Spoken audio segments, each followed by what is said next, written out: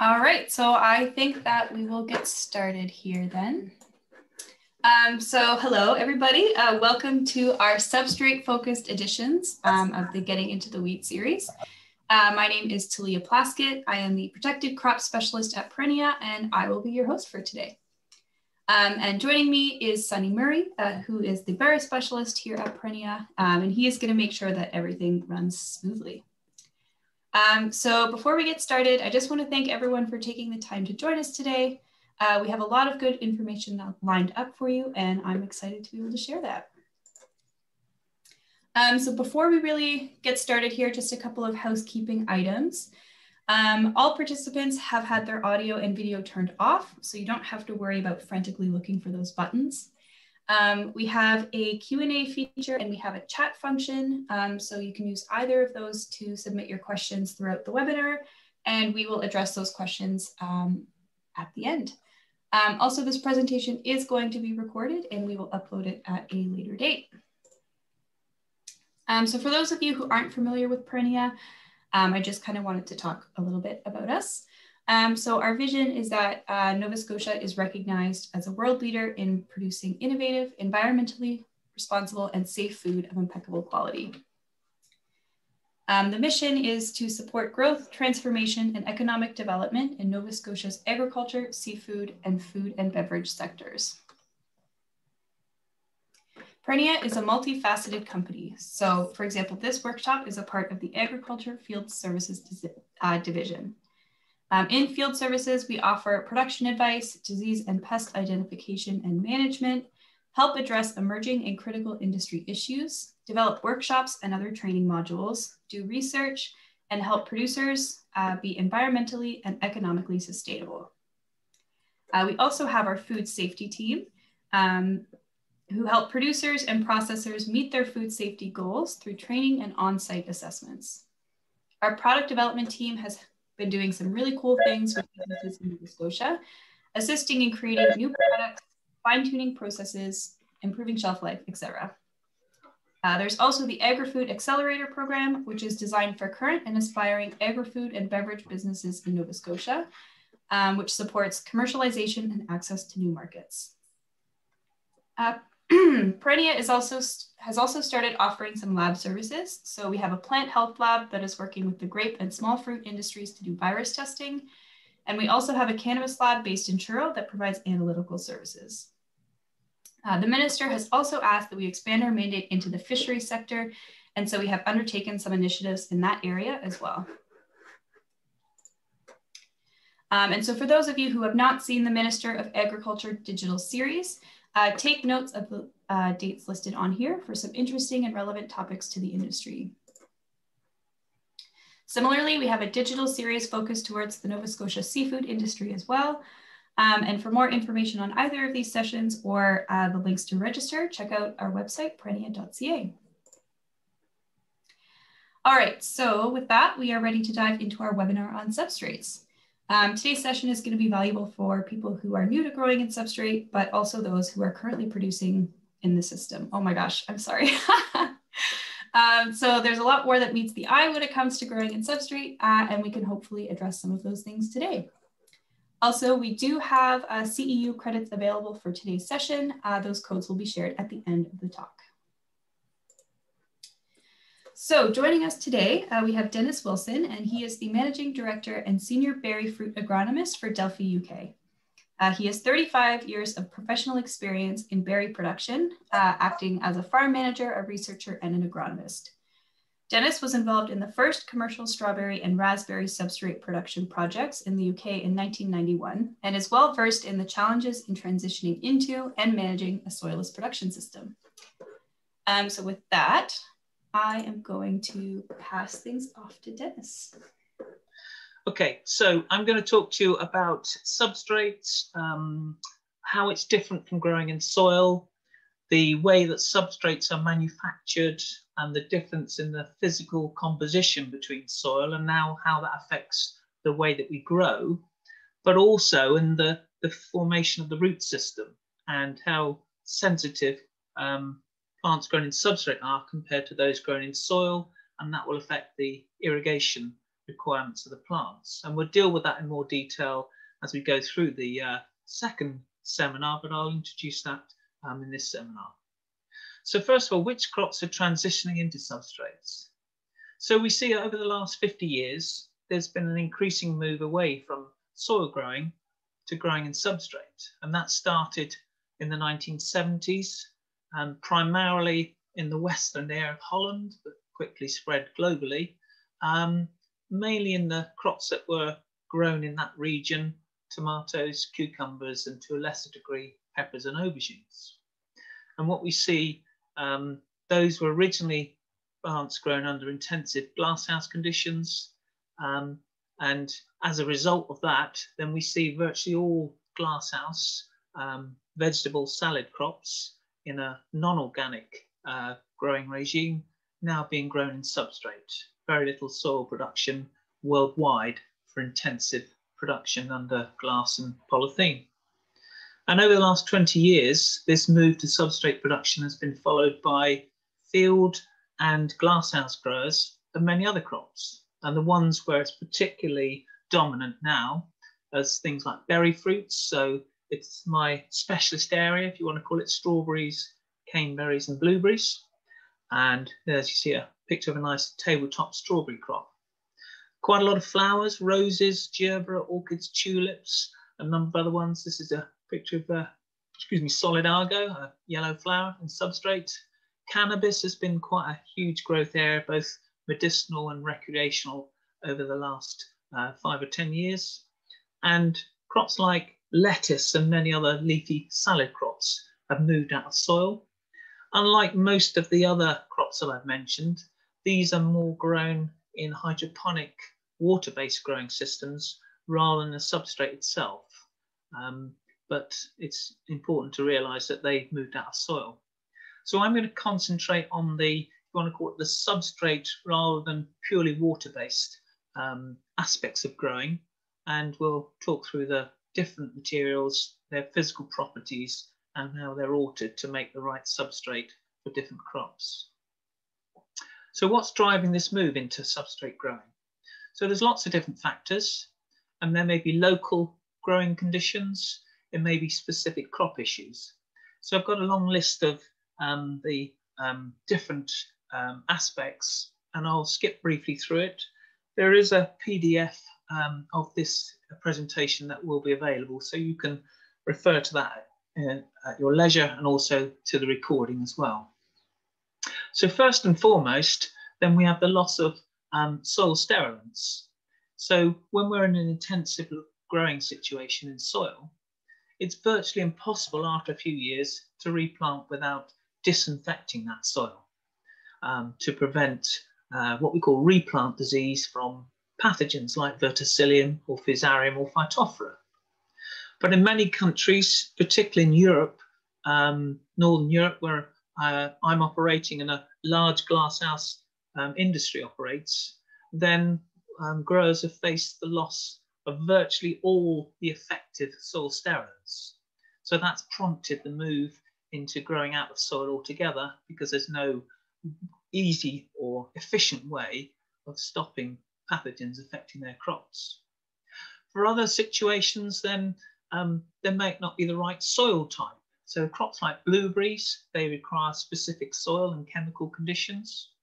And in many crops, when we start to grow intensively, even with sterilisation, we see reductions in soil organic matter and physical structure. So we see yields declining if you're growing in the same glasshouse or polytunnel year after year. And as profit margins decrease, and because of higher costs and virtually static prices, then the growers are generally needing to intensify to stay in business. So because we can get a more guaranteed yield certainty and generally higher yields in substrate and a faster and easier turnaround, then the whole process of moving out of soil into substrate becomes much more attractive. For some crops, like strawberries, grown at ground level, then growers quickly realise that in addition to these benefits, we see a reduction in harvesting costs. You move the crop to the workers rather than the workers having to bend down to pick the crop. and productivity, labour productivity, massively increases. We see picking costs reduced by up to 50%. So again, that almost pays for the introduction of a tabletop system in itself. For other crops that I specialise in, raspberries and blackberries, we see that growing in a smaller container means that we've got more control over the plants and the costs associated with managing that plant, with despawning, sucker control, weeding, etc. So there's lots of other benefits, as well as the freedom from pests and diseases, etc. But we see that with this freedom from pests and diseases, better control of the plants, better water and nutrient management, we get better yields, we get better quality. It's something that has been said to me many, many times before when people were transitioning from soil into substrate. The best crops on my farms are the ones grown in substrate. And the other more interesting thing that's coming to light with recent research shows that when you compare water and nutrient use per cropped area between soil grown crops, and some research that was literally just published on tomatoes has compared soil with different types of substrate growing systems in greenhouse tomatoes, then we see they use less water per cropped area, less fertilizer per cropped area. And bear in mind, we're getting higher yields. So in terms of their resource efficiency, water and fertilizer per kilo of produce, they're much more efficient compared to a soil grown crop. So all these factors are driving growers to move quite substantially into substrate. One of the great and important features to recognise in substrate when we start thinking about how we're going to grow the crop is that once we grow in a container, we're miniaturising the root system. We can't have that free root run. And here's a good example with raspberries. And actually, this picture was taken in my garden. So we've got some raspberries, 3 years old, grown at 6 floricanes per metre, which is a standard density for commercial raspberries in many countries. Picture of the same plantation early in the year. The dog is there for scale rather than anything else. But what you can see is that root suckers are emerging 2 metres from the original canes. So that plant has got a vast root system. The raspberries themselves, like many other berry crops, evolved to grow on the forest floor. And you can say conservatively, they've got a rooting depth of 2 to 2.5 feet, 60 to 75 centimetres. And you can see we can get a spread of 3 to 4 metres from one, if you want to call it, far left side of the root system to the far right side of the root system. So with some back of the cigarette packet calculations, we can say that, okay, we've got around about 2.64 cubic meters of soil for our entire linear meter. So if we divide that by 6 canes per linear meter, we're talking about 440 litres of root volume available to that plant. When we go into substrate, by comparison, here's a very typical plantation, 7.5 litres. And in that, we've got 2 canes. So we've got 3.5 litres of substrate per cane, rather than the 440 litres. So we've got less than 1% of the root volume that a soil crop can occupy. But the leaf area is similar. In fact, quite often, it's a bit more in substrate. We can get a more leafy plant if we water and feed it correctly. So basically, we're asking that plant to be massively more efficient with its root system than one grown in the soil.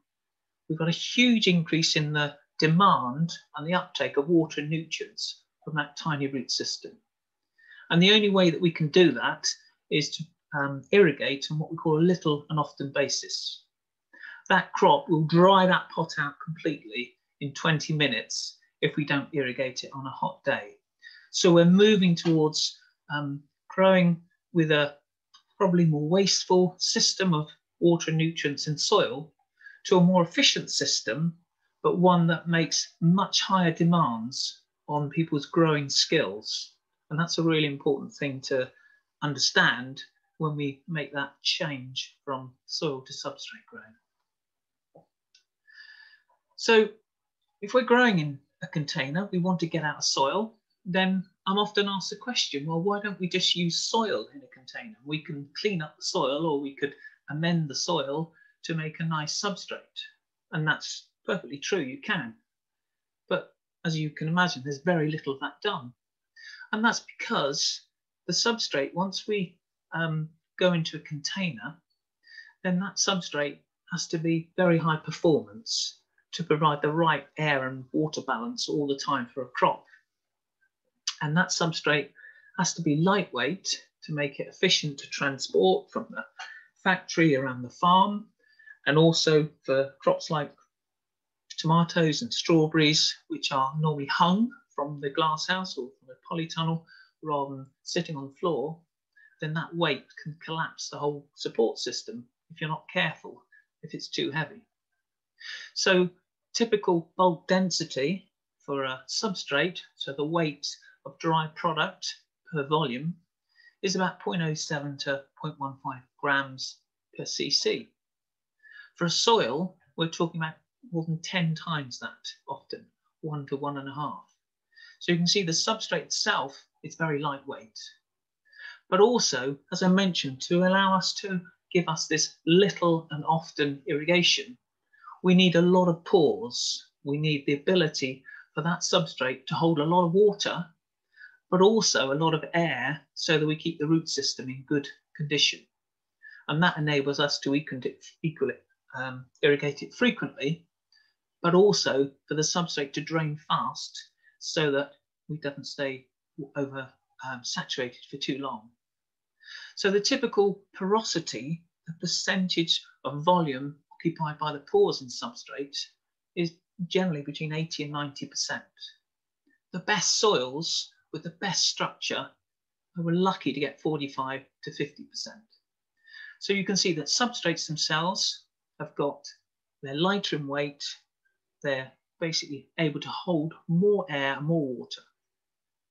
And so we see that, when you compare the soil with substrate, we have this inverse relationship between bulk density and porosity. And you can see that the substrate is holding so much more water and air because of its low bulk density. And we normally say that a good substrate should be able to hold 45 to 80% of its volume as water, and 10 to 35% of its volume as air. And we express that at what we call that container capacity, which I'll talk about in more detail later, but that's all about the state that it reaches after it's been irrigated to full point, to all the pores being full and allowing it to drain. And you can see we've got different substrates here. You can see the water and air balance. And they all have slightly different properties in terms of their ability to hold water and air. And that's all about the size of the particles and the size of the pores, which is the spaces between those particles. And I'm going to talk to you about that in more detail, so you can understand the difference between different substrate types, and also how you can adjust the physical characteristics of a particular substrate to change this air-water balance to make it suitable for different crops. So when we think of the common materials that are used for substrates, we've got them listed here, and I'll go through them again briefly. So also it's important to think of, we have these materials, what are their physical properties? So in this table, we've got their particle sizes, the percentage of particles for different substrates, 1 millimeter, 1 to 2, 2 to 4, etc. Different particle sizes. And we have so the percentage in different brackets, you call them, fine, medium, coarse, and also some of their physical properties. So we'll summarize that. We'll say, well, first of all, one of the most common substrates and the earliest of the widely used soilless growing media was peat. And particle sizes range anything from almost 0, fine, very fine dust, up to 25 or even 32 millimeters. As we'll talk about later, it's often graded into different size bands, and you can change the physical composition of your substrate by blending in different fractions. Density is typically 0.1 to 0.15 grams per cubic centimetre, porosity of 70 to 80%. Then we have coir pith, which in the sector that I operate in is becoming the dominant substrate. It's taken over from peat for a variety of reasons. Some environmental, because within Northern Europe there's a big reaction against using peat as a substrate. So when I first started growing substrate, then it was all peat, and now there's virtually no peat. Partly for environmental reasons, but also we see that actually the physical structure of coir is better and the crops grow better than in most peat substrates.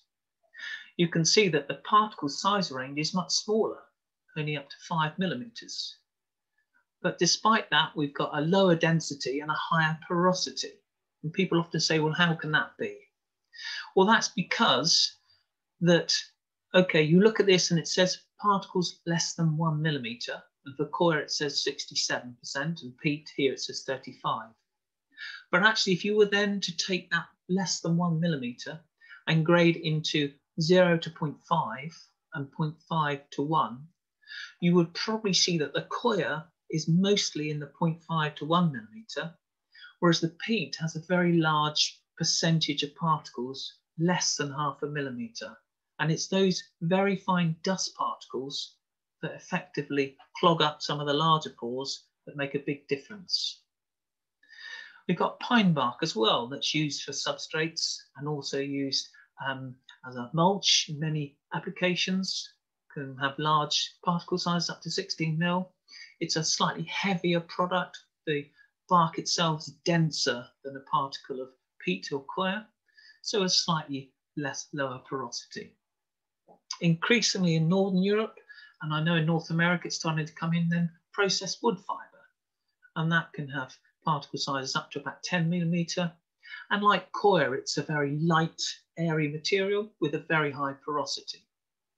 I worry that it doesn't actually have a very high lignin content, and so that means over a period of 1 or 2 years, it breaks down quite fast compared to, say, bark or coir. But for a short-term use, then it's becoming quite popular because of its very porous nature. And then we hear a lot about green waste, so composted food and garden waste. And I always worry about this when you look at the statistics on it. It's very dense material, 4 times, 5 times the density of others, and a fairly low porosity.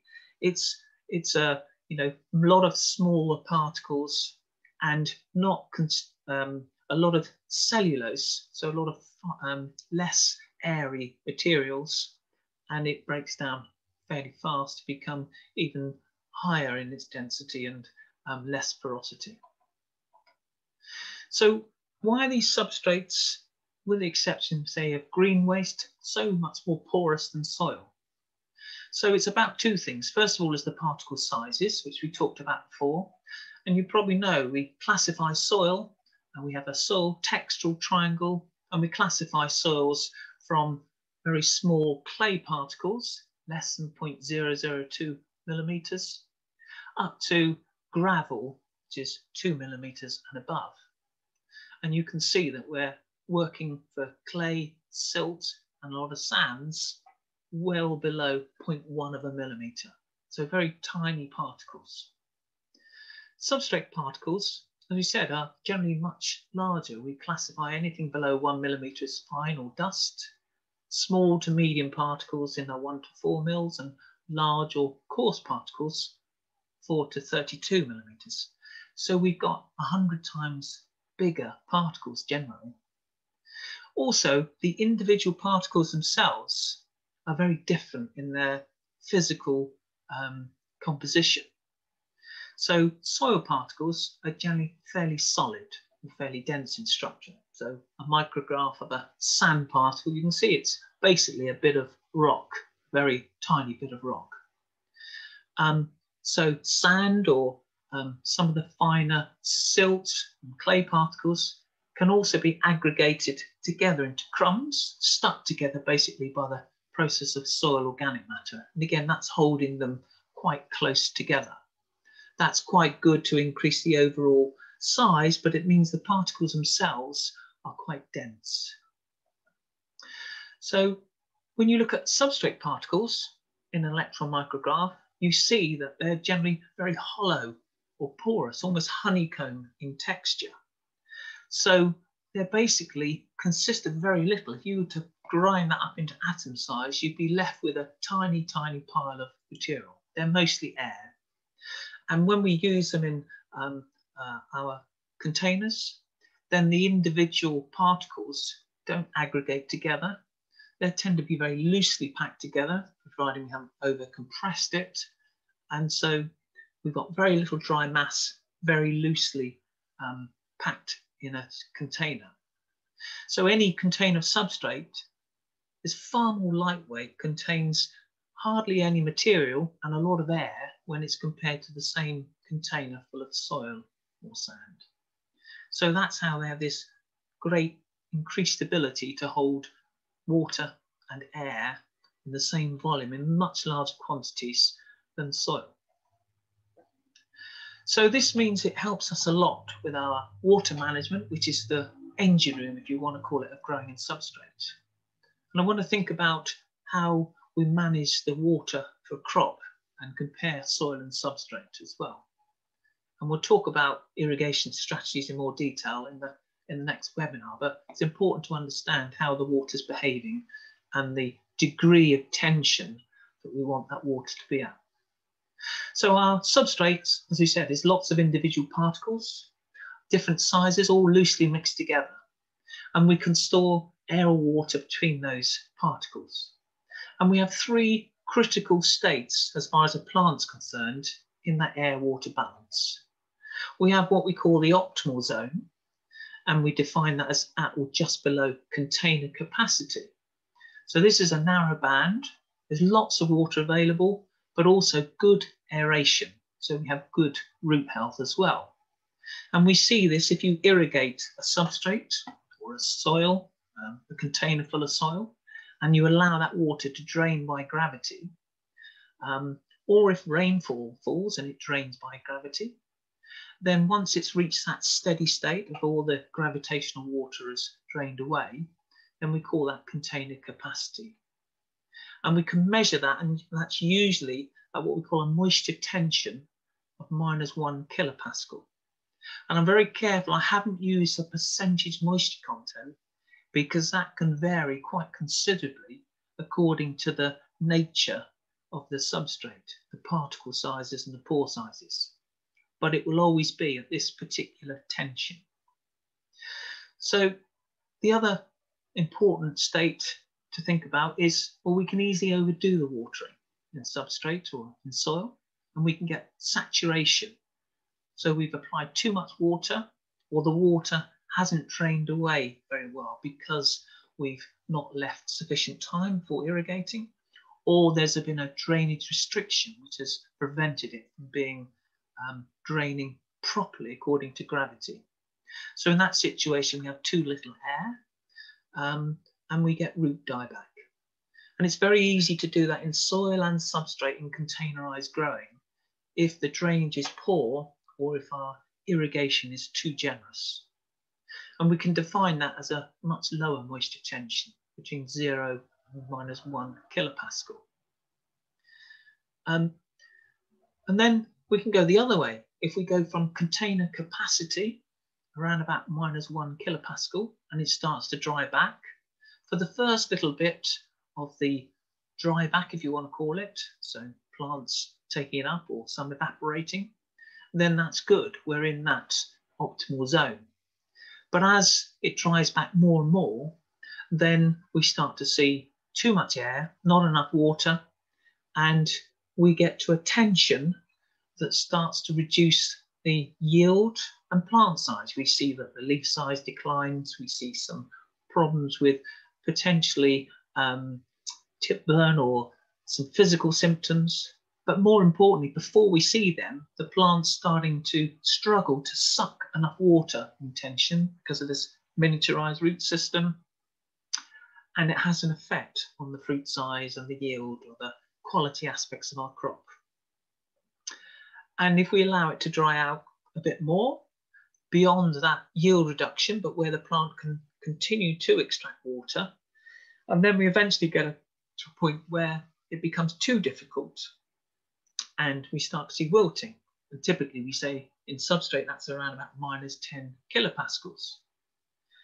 You know yourself, it may be possible to bring the plant back from that wilt if it hasn't dried out too much. So we don't see death until we get to higher levels, -20.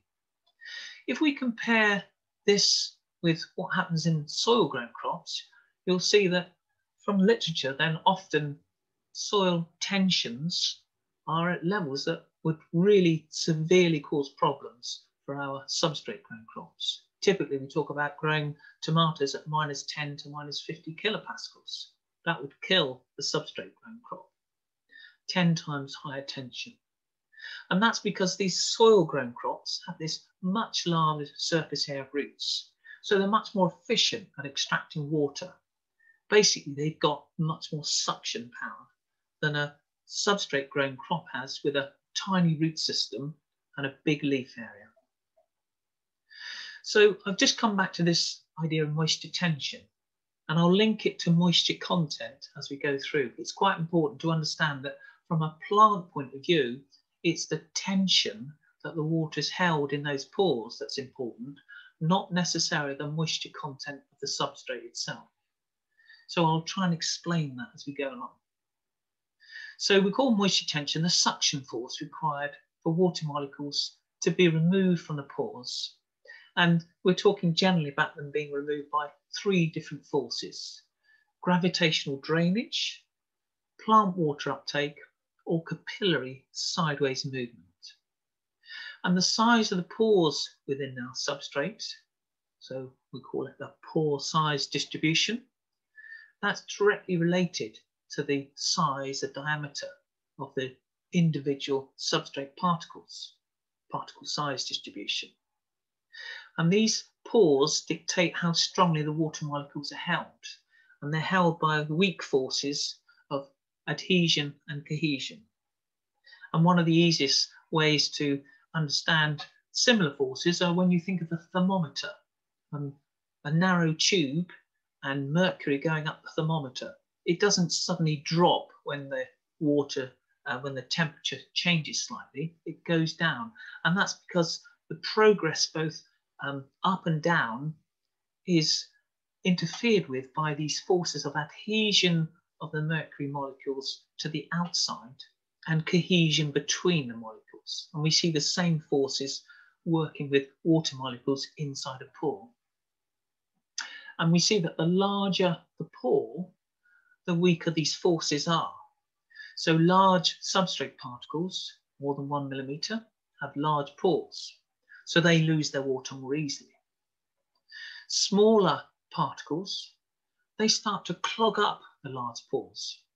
So if we have a lot of small particles in a substrate, even though we might have a lot of large particles, that's going to have a big effect on the average pore size and have an effect on its water holding capability and the tension that water's held at. So you can classify pores for different sizes, different diameters for their how easily they lose water. And we talk about large pores, macropores, more than 75 micrometers, and they lose their water very easily at low tension, so less than -5 kilopascals, which sounds familiar. Actually, that sounds like just the sort of level that we don't want our substrate crops to get exposed to any more than that. Medium-sized pores, they lose their water less easily at -5 to -10 kilopascals, and small pores hold water more strongly, so they'll only lose their water at -10 kilopascals. And so you can see that it's only the largest pore sizes that are useful for our substrate grown crops.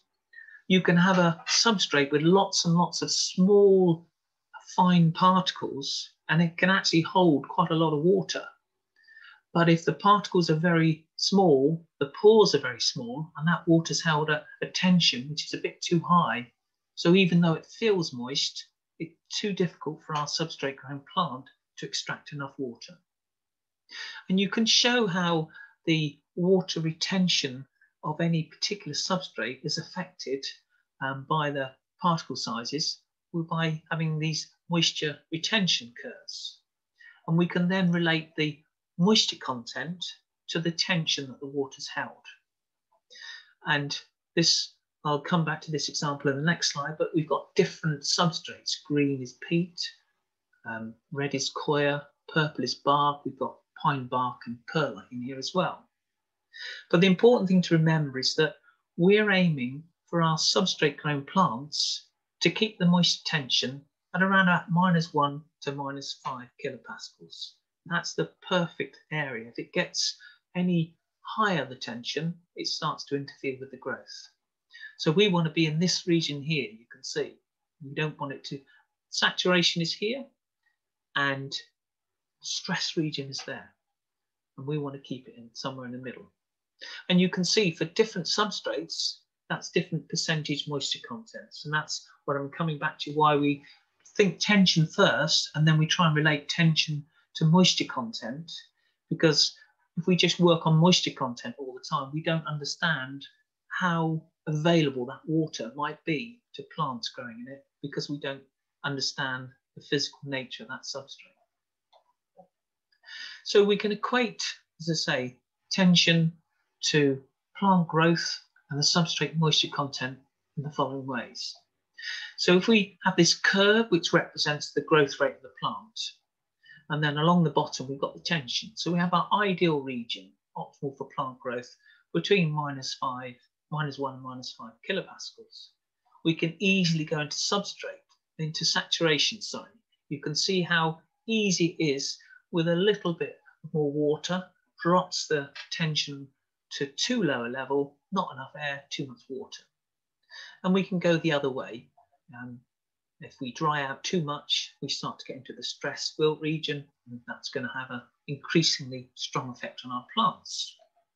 So if we look at these moisture retention curves again, we can see the peat, the green curve, 60% moisture content at this -1 kilopascal tension. So that's where we'd like it to be, 60% or a little bit drier. We don't want it to be down at 30% because that's going to be too dry. We don't necessarily want it up to 90% because it's going to be saturated. The coir, the red curve, you can see at the same tension, we want to keep that. That's going to be around about 48%. And you can actually see it drops off quite quickly. And the reason for the difference, essentially, it's not because it's inherently because it's peat or because it's coir, it's because of the particle sizes. And coir has fewer fine particles, so less small pores, so loses water a little bit more quickly. And that is quite good for managing the water content, but you can go too far in trying to have larger pores, and the purple curve bark is a good example. You can see it just loses water really fast, and at 25 is only 25% moisture at -1 kilopascals. So it's losing water far too easily, too thirsty, you might want to call it, for our crops. Because of the large particle size and the huge pore sizes, it just loses water far too rapidly for our crops to be able to get enough water to grow. So the important thing is these curves, it says bark, coir, peat, and some of these are pine waste, but actually that's just for that specific mix with that specific particle size distribution. And you can alter peat, coir, bark, etc. by changing the particle size distribution and produce quite different curves. And we'll talk about that in the next slide or two.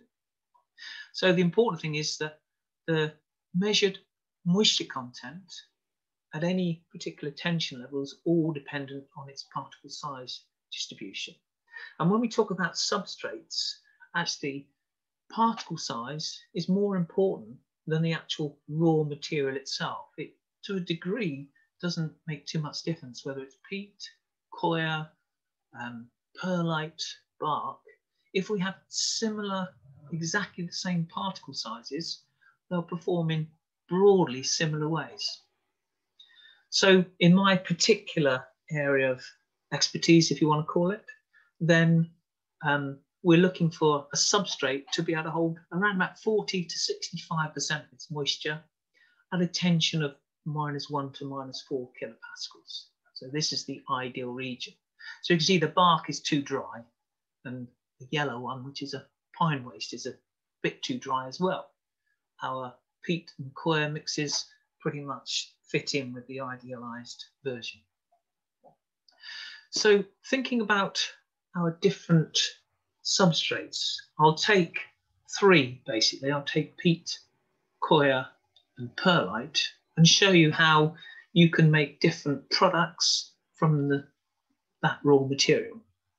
So if we think about peat, then the main raw material that goes into making a substrate is what we call surface filled sphagnum moss.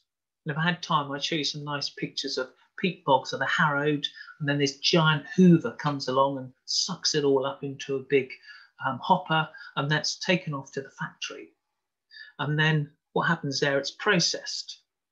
And that surface milled sphagnum moss consists of particles of many sizes, 0 to 32 mils.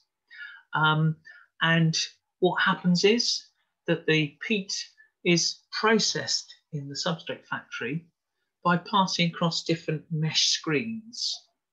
So, and that separates it into different particle size fractions. Essentially, it's elevated to a very tall hopper, dropped down a tube, and there are different screens at different heights in the tube.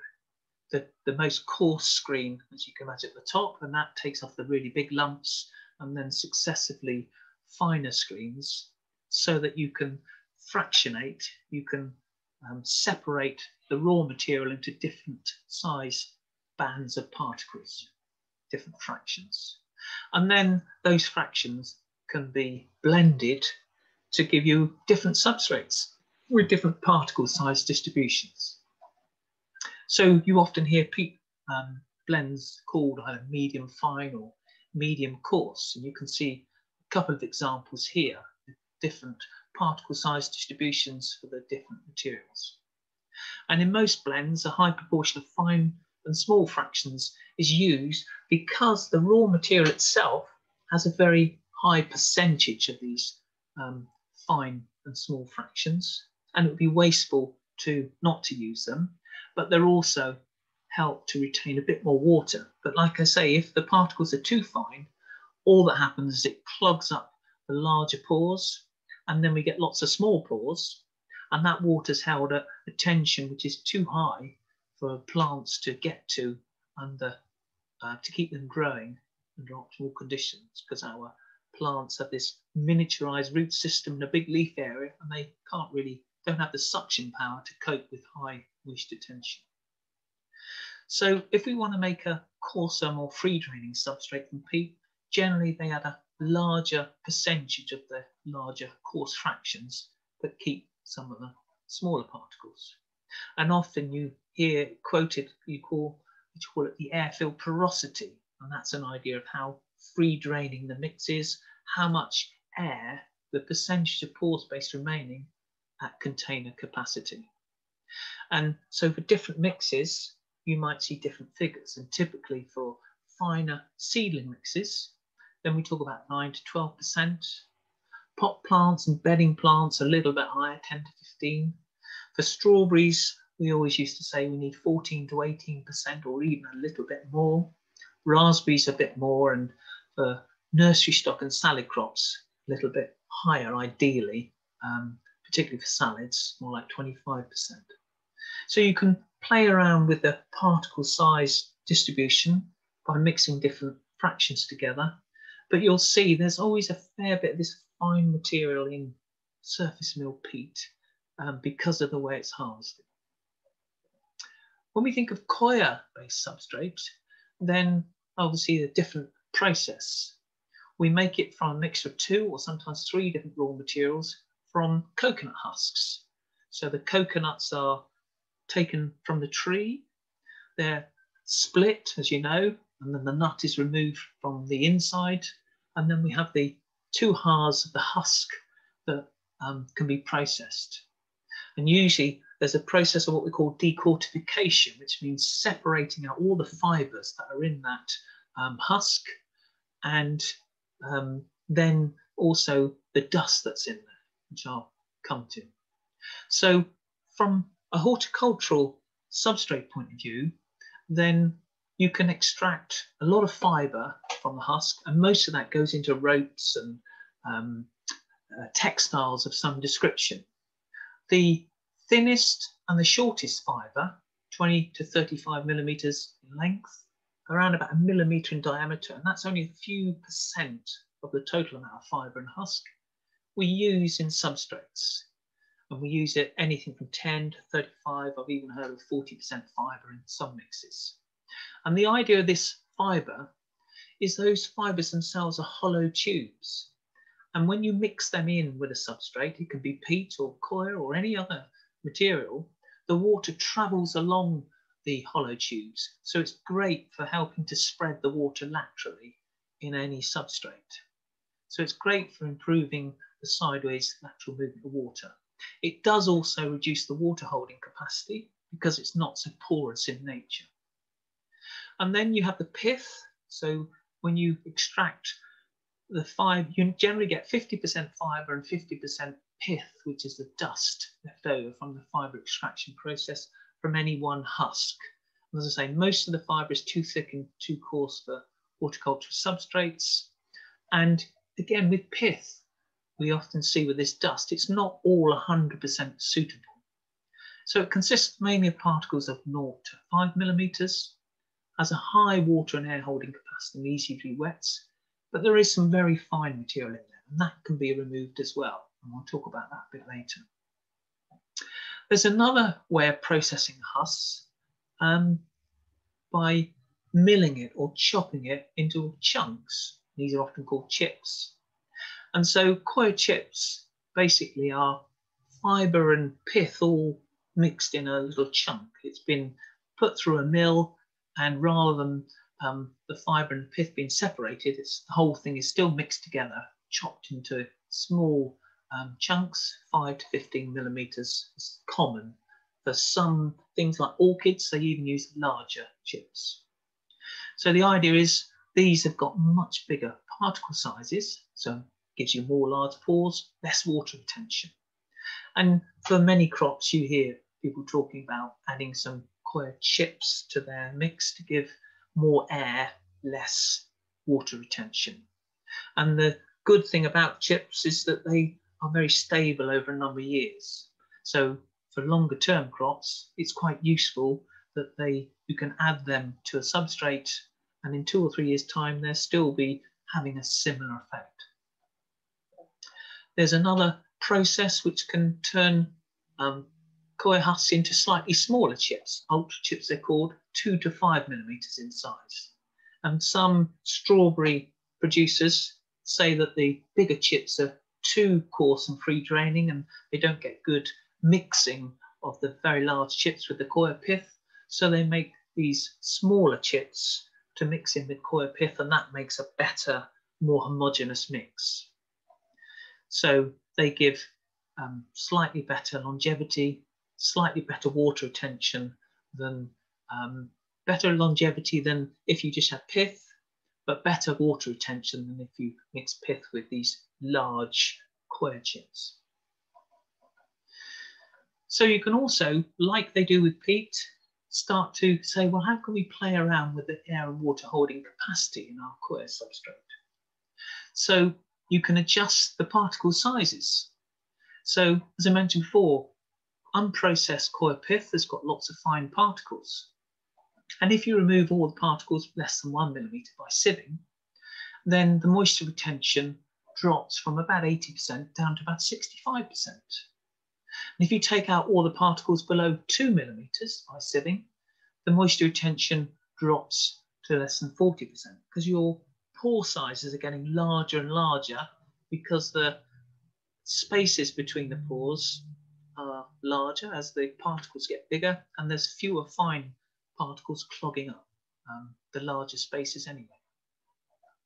You can also add extra fibre. As I say, that's quite a common technique that's used for a lot of salad crops. We go from 10 to 30%, and that reduces the water holding capacity. But that's a relatively short-lived benefit because the fibres themselves do degrade over time. So it's common strategy used for one-season salad crops like tomatoes and cucumbers, but not necessarily the best way of approaching a long-term crop. That's usually achieved by adding these chips. So larger particle sizes, more stability, gives you that higher air, less moisture retention over a longer period of time.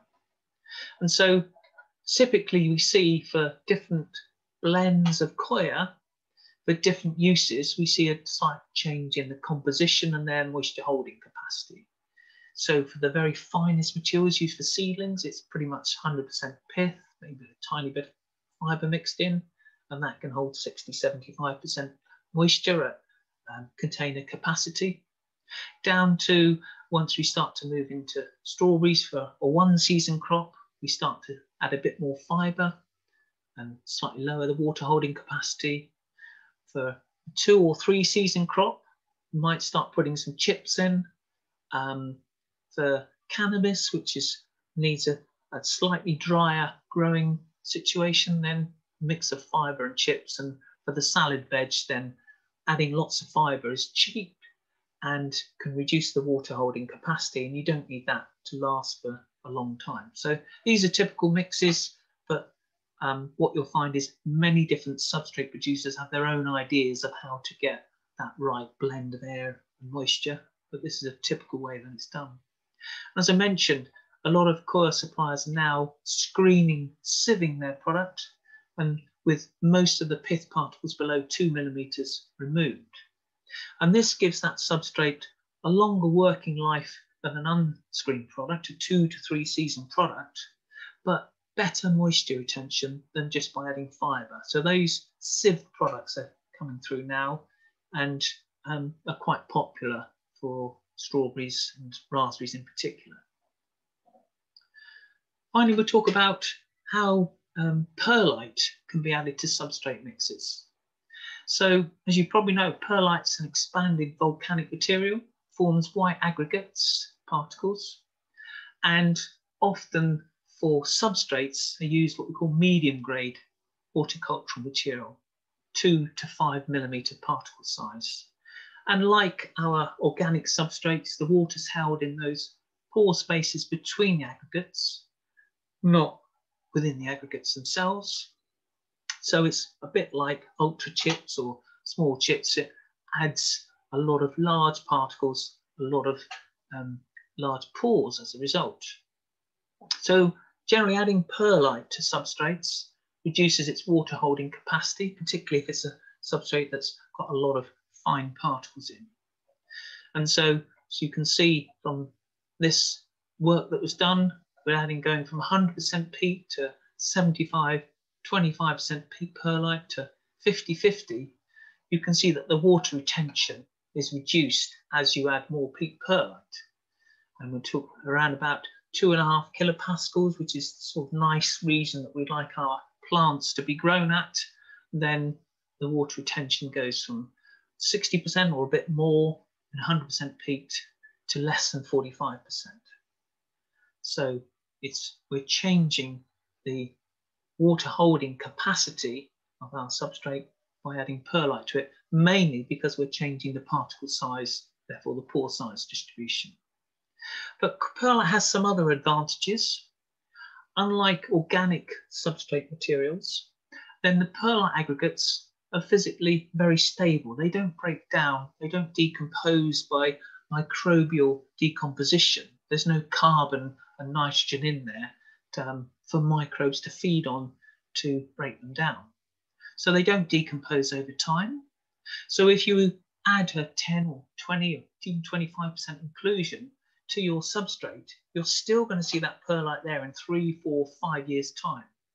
So for longer term crops, things like blueberries and trees, then that's quite a useful thing to have. Then you're pretty confident that that substrate is not going to lose so much of its structural integrity with microbial decomposition over time. Perlite also has very little what we call cation exchange capacity. That means a substrate that has a lot of perlite in doesn't retain so many nutrients. And that's quite good because over time with most substrates, they tend to absorb more and more nutrients, and the EC becomes more difficult to control and can then become needing a lot of flushing, otherwise it gets too high. If you add perlite to it, you don't have to do so much flushing because it hasn't got that same ability to hold on to nutrients. So adding perlite is quite a good thing for our long-term crops. It does add a bit of cost. I sometimes see people adding perlite to substrates which have got a lot of fine material in. And I think that's quite good for year one. But when you have a product like blueberries or even raspberries or other crops there, you're expecting a 3 or 4 year life or even 10 years, then I don't believe that's the right solution. If you've got lots of fine material in, then over time that's going to get even finer and really going to clog up the pores. So although adding perlite might help in the first year or so, over time it's going to be completely swamped by the large amount of fine pores that are already present. So I think the best solution is to grade out some of those finer particles, and then if you want to, add a bit more perlite on top of that. So that's my run through on substrates. I'm hoping you found that useful and interesting, and I'm happy to take any questions that might arise from that. Yeah, that was great, Dennis. Thank you. Sunny, why don't we see what's up with our questions? We've got a few questions that have come through. First is from Michael. For a crop like blueberries, would you recommend a moisture tension of -1 to -5 throughout the whole growing season, or just in the few weeks leading up to harvest? That'll be no, I mean, that's a good question. We typically will run them. What you tend to find is early in the year, crop like blueberries might flower when it's got no leaves. And so the water demand of that plant is fairly low. So you can run it at the higher tensions because you're not really asking too much of that plant. You can even run it maybe a bit higher, -5, -6 kilopascals. Once it starts to leaf up, then the water demand increases, and that's when you have to bring the tension down a little bit. And so normally we would be operating between those tensions, between -1 and -4 to -5, once we start to see the leaf area expanding and the ET demand, the evaporation, transpiration demand of that crop increasing. And there's a general rule that the hotter it is, the lower the tension wants to be because the plant's under a lot more stress. And clearly during the fruiting phase, then we want to maximize fruit size. So we want to keep it at the lower end of that range for sure, yes. Post-harvest again, then for northern high-bush blueberries, then they're usually doing a little bit of flower initiation, but they're not doing a great deal of growing. So again, we can let the tension rise a little bit to the sort of higher end of that range. But I don't like to go much higher than -5, -6 kilopascals. I think that covers that. What's the lifespan of each type of product? And of course, it depends on quality, but generally, if you're looking to keep a crop for many years versus a short-term crop. Yeah. Well, the best example you can probably say is a crop like blueberries. You know, I've got growers who've been growing in the same substrate now for 10 years. And it's really important with a crop like blueberries that you have the right substrate with the right resilience, you know, enough chips, enough perlite so that it doesn't break down. And so I think it's possible to have a 10-year substrate. If you've got a product with a a lot of fine material, you're going to find it very difficult to manage. It's going to hold a lot of water and a lot of fertilizer after one season, and then it's just going to be difficult to manage for the remainder of the time that you have that crop. So, you know, basically the general rule is the finer the material you start with, the shorter its working life.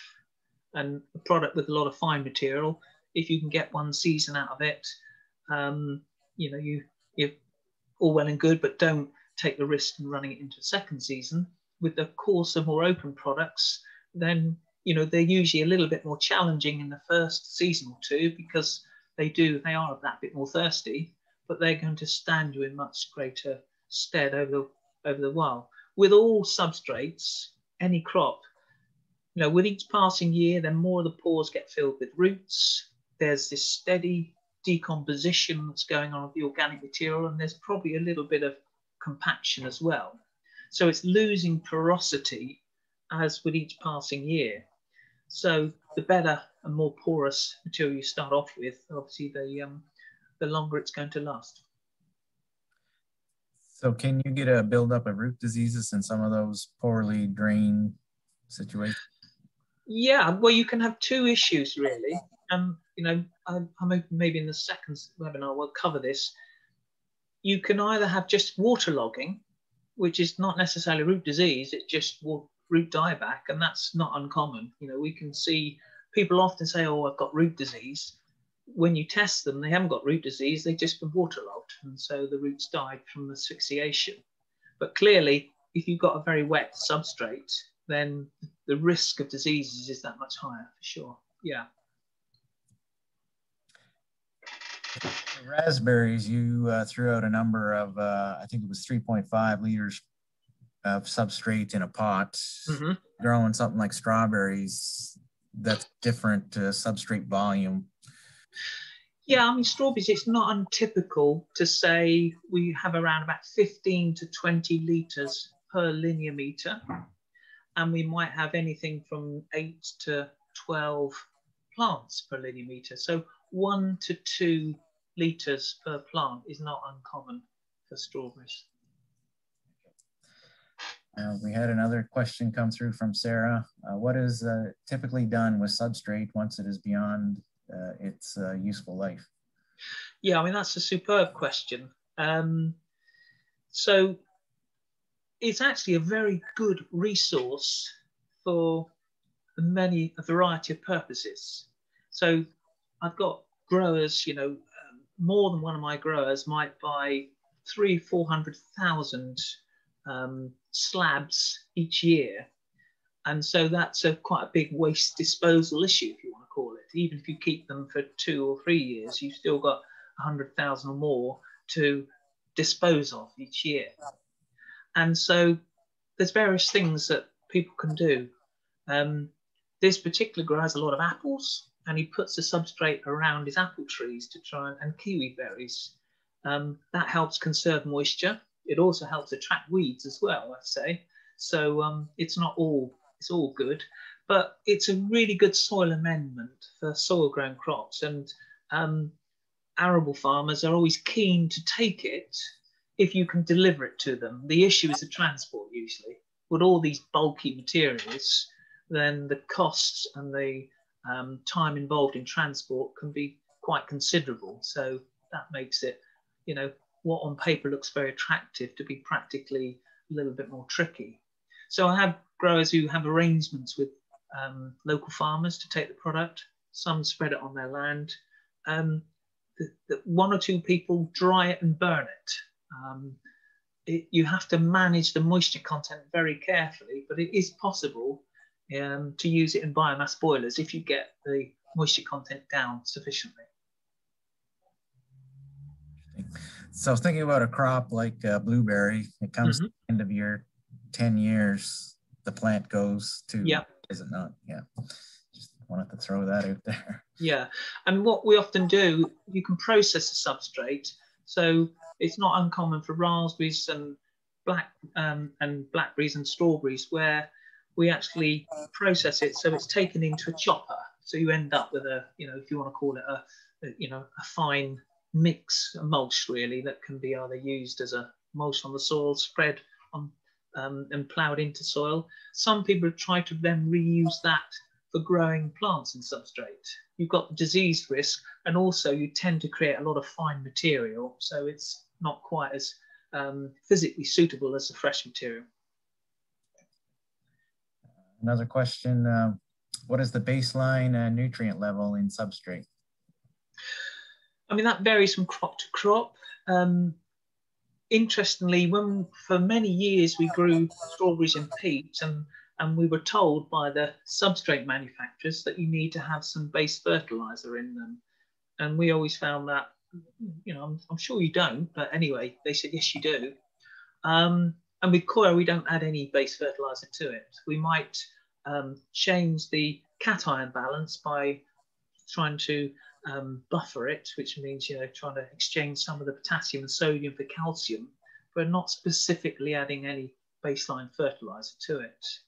So it depends on the crop.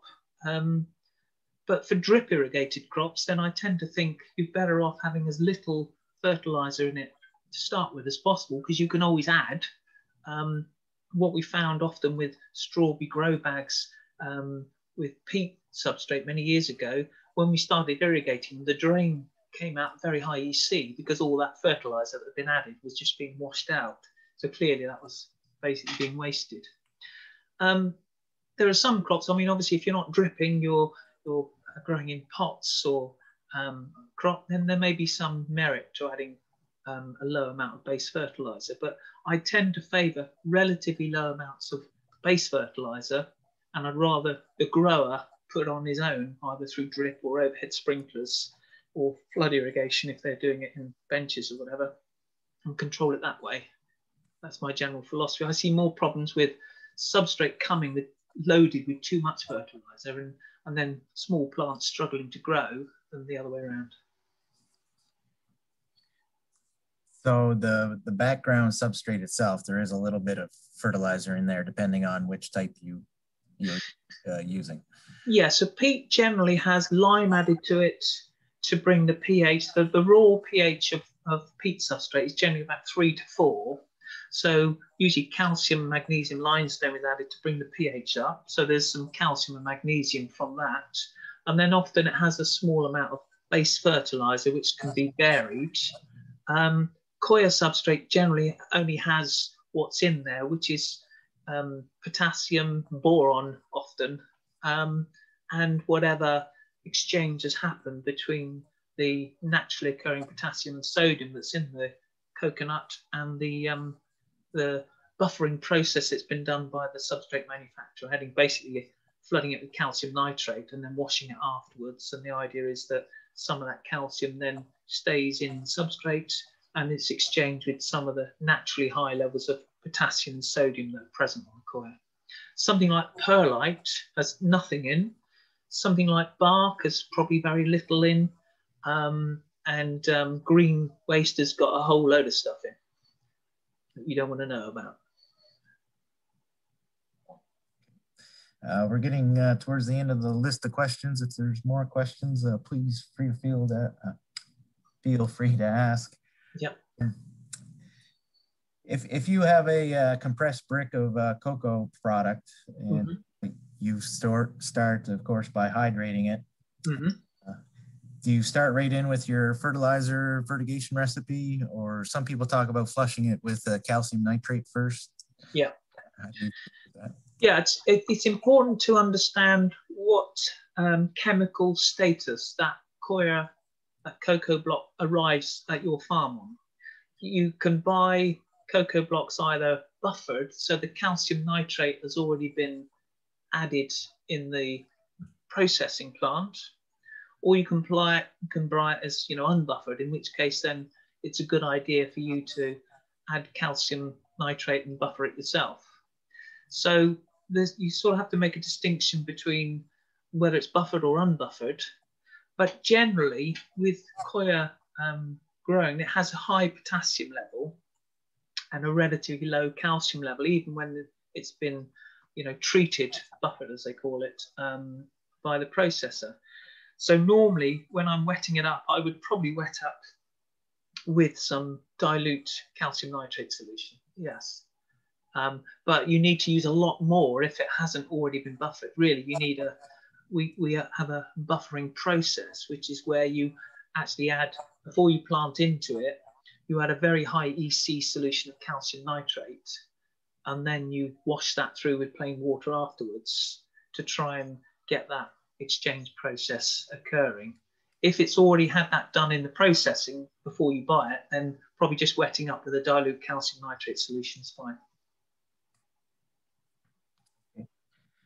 I have a question here from Jackson. You mentioned about using the substrate after you finished with it in the greenhouse. Mm-hmm. He was wondering if stored over time, can it be used in strawberry production? And if there's any concerns about that. Yeah. So this is substrate that's been used, what, for say tomatoes or something like that? Is that the sort of where the question's coming from? Let's assume first that it's a strawberry inside, yeah, and he wants to grow strawberries outside. Okay, yeah. Then there's a high risk of replant disease there. Clearly, you know, there could be some diseases that have been present in your strawberry crop, and then when you replant them, I mean, we quite often, with commercial strawberry production, will reuse coir substrate for at least 2 growing cycles. Usually we plant them, and after at the end of the first year with a day neutral plant, for example, we might pull that out at the end of that first year and then replant the same substrate, same bag or trough the following year. And providing you haven't had too much of a disease risk in the first cycle, then that works quite well. Storing them for a while, then you just have to be careful, you know, what's gone on in that storage process. You know, if there has been some disease, or if there has been some pest like vine weevil that creeps in, or, you know, they've been subject to any exposure to any chemicals or anything, you just have to be a little bit careful that, you know, that it hasn't degraded further. We see that we've done lots and lots of trials where we compare planting to fresh material with planting to once used and even twice used substrate in strawberries. And we generally see between 10 and 25% yield reduction for going from fresh material to once used, and up to 35% yield reduction going between fresh material and twice used substrate. So then you've got an economic calculation to make.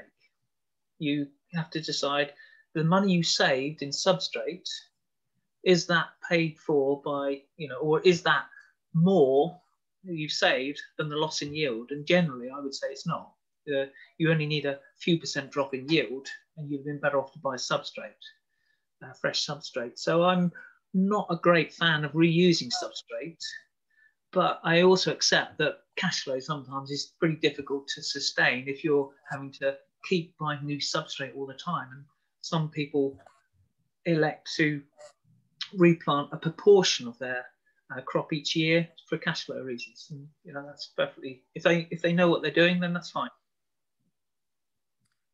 So your other thought was rotating crops within that substrate. Maybe you can finish your thought process there. Yeah.